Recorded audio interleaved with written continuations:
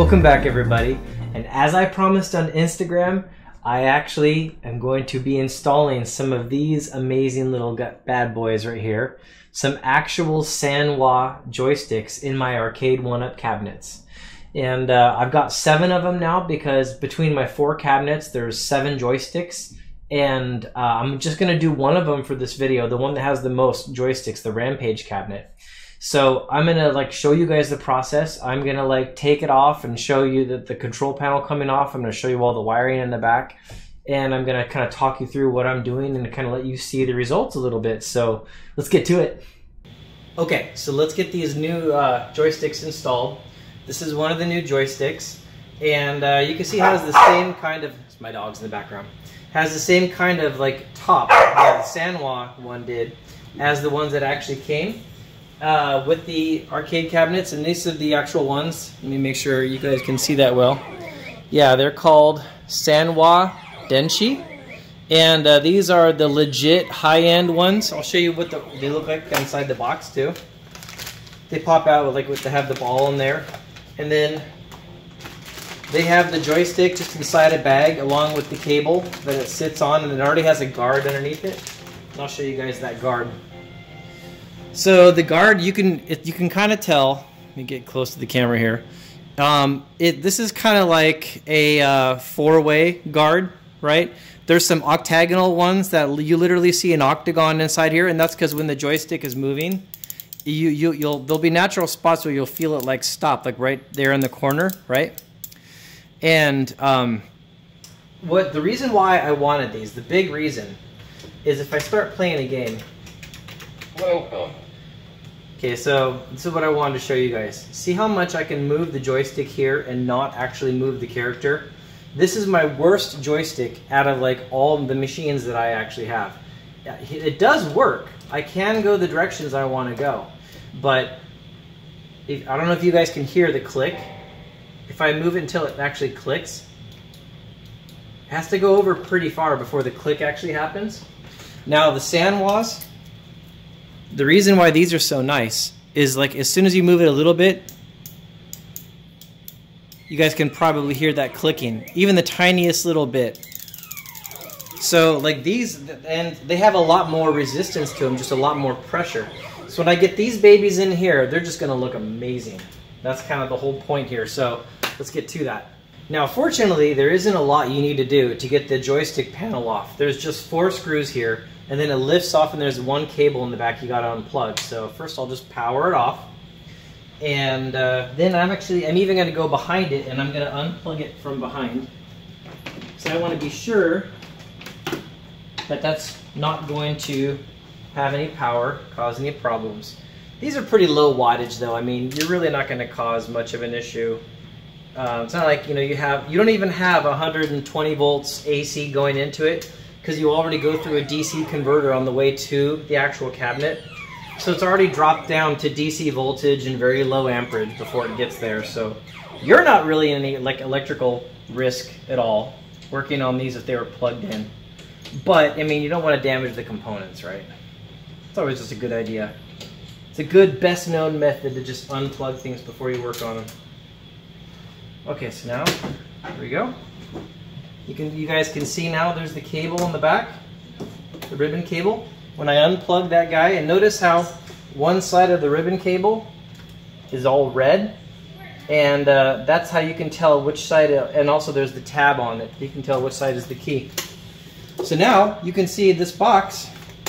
I'm going to have to just open it up to access the joysticks, and there's just a few screws here, here, then a few in the front, here, and here. I'll just take those off, and then I'll access the joysticks, and we'll go to step 2. Okay, so let's get these things taken apart. Now what I've got here is I got a towel for myself, and that's because when you take the joysticks off, they're going to be sticking down, and I don't want them to scratch the table. So I'm just going to set down the towels right here and make them kind of lumpy, so the joystick can sit on it and not scratch the table underneath, but also have a nice little stable platform to be working with.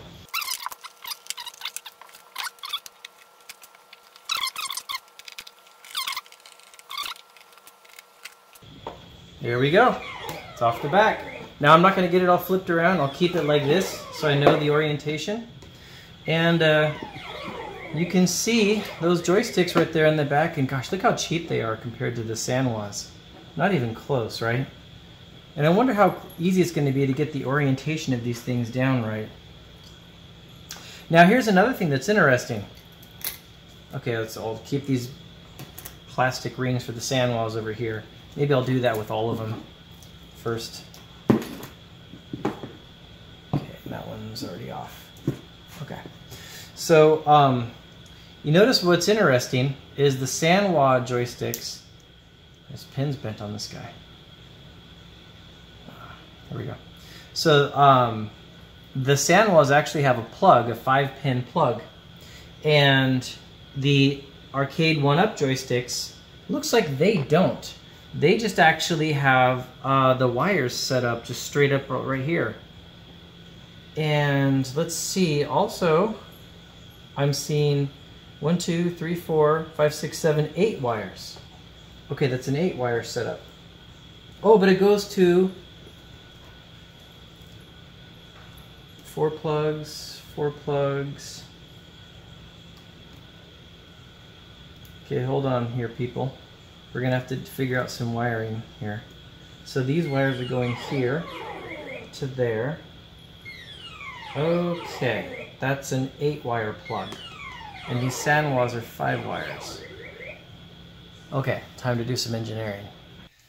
And just in case you guys need something else to do, if your kid has stuffed animals and things that you just really want to get rid of, now that you've opened up the top of this cabinet, it's got another use. You can just get rid of them, right? Daddy, take my Undertale toys.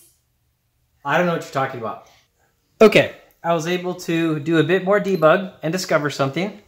You'll notice that when I connect these together, it beeps. This is a continuity test. And what I discovered is that this controller is these 8 pins, this one is these 8 pins, and this one is these 8 pins. And what I also discovered is the bottom pins for each pair. Like there's a pair, so that's common, common, common, common. And the reason why I know it is I connected up my digital multimeter, which by the way, I've had this thing since college, quite a long time. In fact, it's Radio Shack, look at that. So that'll beep, but this one won't. That'll beep, this one won't. No, that won't, this one will. So that pin, that pin, that pin, that pin are all connected. And they're all the ones that are on this side of the board, which is here. So that means this yellow wire and this black wire and this green wire here and this red wire here, right there. Those are the ones that I will pull those out, clip them, solder them together, and they will solder to what is the common pin on the Sanwa controller, and that's how we'll get them to work. I'm gonna do that right now. Okay guys, so I mapped this all out.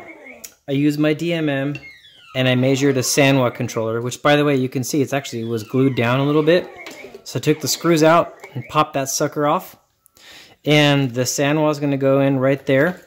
And so what I did is I used my DMM and I connected to all the wires to figure out which wire was which. And then I already knew which way these ones were, so I connected all these ones together, the ground ones, and I had to figure out which way these ones were. Because remember, when this is upside down on the controller, this is the top and that's the bottom, and this is the right and this is the left. But when the joystick is going to the right, it's actually activating this switch, right? So that's right and left. And then if this is up, then on this side is up and that's down. So that's up, down, and then right and then left. So there's a little bit of backwardsness that's going on there, right? And of course that's the same on both of them. So I went ahead and made this. And this is a map here. You can see the Sanwa and you can see the 5 pins that are coming out. And I already know this one on this side is the common ground because I used my DMM and figured that out. And I figured out that the green is left, yellow is right, orange is down, and red is up. And you can see that right on the actual wires there, right? There's the black, the green, the yellow, the orange, and the red. And so I know exactly what they do. And I verified it with the DMM. They're all doing the right control. And then I wanted to make sure this guy was doing the same thing. And so that's what this one is. Now, since this guy has 2 switches on each of them, you see I had to take all those commons and I had to wire them all together and send those up. And then each of the single, the switched wire, or you could call it the signal wire, I needed to figure out what colors on here match with the colors that are going to be down here on the board. And that's what you've got right here. So this is Sanwa color scheme on this side. Oh, sorry, Arcade1up on this side, and Sanwa's on this side. And so now I basically know I can get all those commons together, and that ties to black. And then the yellow goes to green, the black goes to yellow, the green goes to orange, and the red goes to red. And that's how I'm going to wire it up.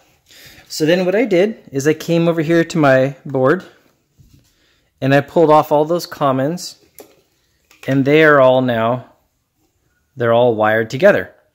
And then these are all the signal wires. And so now what I'm going to do is I'm going to solder the black onto the common and then match up all those signal wires just like my diagram here. So I don't think I'm going to record myself doing that, but I got my soldering iron right here. Because that's boring content. You guys don't want to see that, but I'll do that. Okay, so I've got it all soldered up. There it is. The new Sanwas are on there.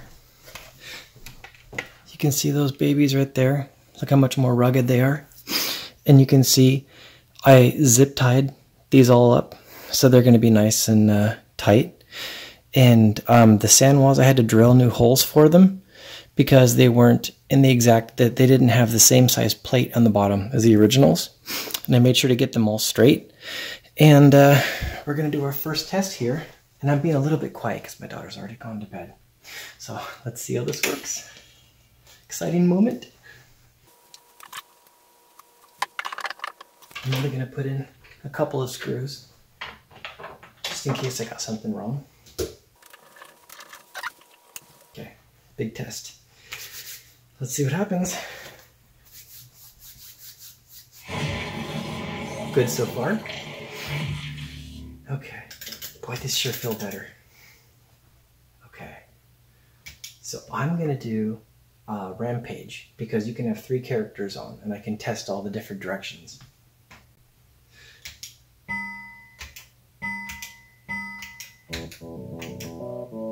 Okay, so all the buttons are working, seems like. Haven't tested all those. Good.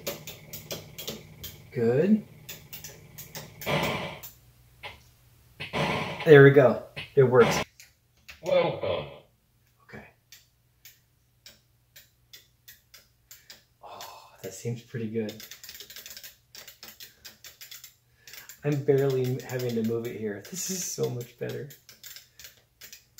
Faker, 100 points.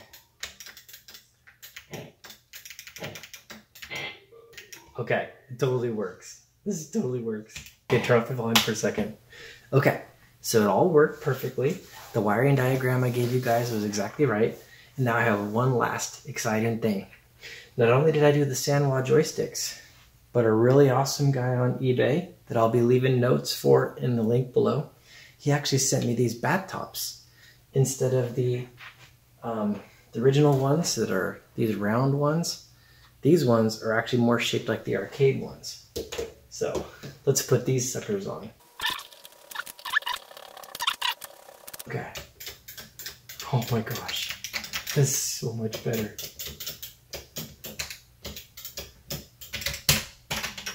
One last thing before I go, I gotta give a big shout out to Josh at Best Deals Free Shipping. Let me show you his eBay auction. And this is where you can get those bat-tops, those awesome joystick bat-tops, the ones that I just got to try out. I just used the black, the blue, and the green on my Rampage cabinet, and I'll be using some of the others on my other cabinets here. And I gotta tell you, like those, they just screwed right on. The threads worked perfect, and they were not very expensive, and they just feel great. You know, they give you the feeling, instead of that round ball top, which I don't remember in any arcade, having that nice bat top joystick really, like, it just seals the deal and brings back the feeling of arcade. So thank you, Josh, for those, and they were fantastic. I love them, and I'm going to put the link for those below in the actual video. So there you go, guys. All of you have a great day.